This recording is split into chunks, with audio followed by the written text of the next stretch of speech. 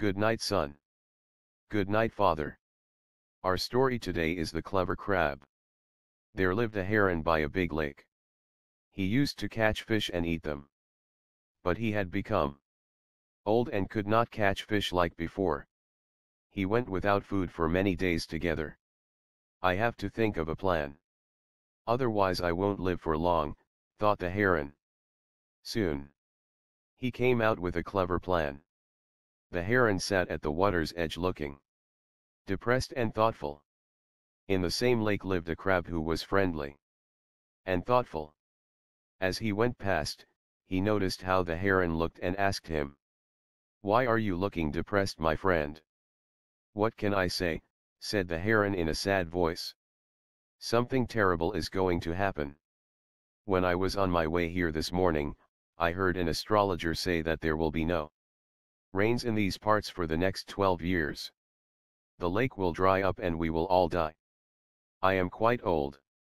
It does not matter if I die. But you all are so young.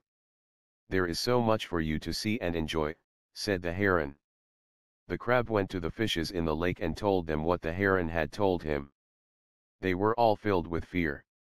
"Oh no! What do we do? We will all die," they cried. "There is a very big lake some distance from here. I can take you all there one by one," offered the heron. All the fishes were comforted and they agreed to be carried to the bigger lake one by one. Every day, the heron would fly the fishes one by one. He would hold one gingerly between his long beak and fly away. But instead of taking them to any lake, he would land on a rock some distance away and eat them.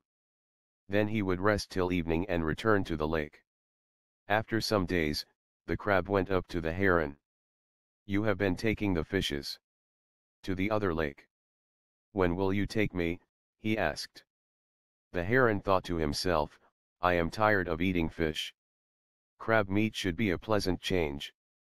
The heron agreed to take the crab to the other lake. But the crab was too large for the heron to carry in his beak.